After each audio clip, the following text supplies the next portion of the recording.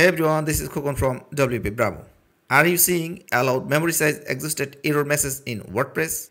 This is one of the most common error in WordPress and you can fix it easily. In this tutorial, I'll show you how you can fix this error by increasing the PHP memory limit. It can be seen in frontend or backend. In my case, it is happening in backend. My homepage and other page, frontend is absolutely fine. When I'm trying to log into my WordPress dashboard, then I am seeing this error. Now let's fix it. Access your WordPress file going through cPanel or using FTP client. I prefer to do that using File Manager in cPanel. Here I am in my cPanel account. Now click to File Manager. Then click to public_HTML.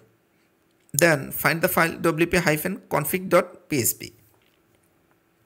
Now open it. To do that, select this file, click to edit, then edit. Just before the line that says that's all, stop editing.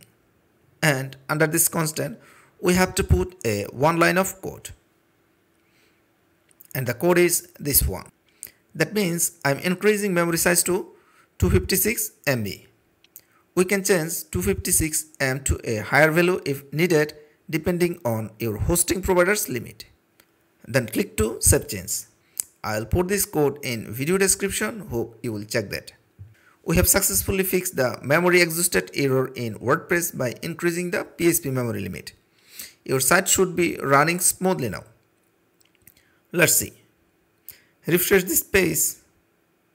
Nice. Website is loading fine. If you fail to do this, let me know. I will keep my contact information in video description. If you found this tutorial helpful, don't forget to give it a thumbs up.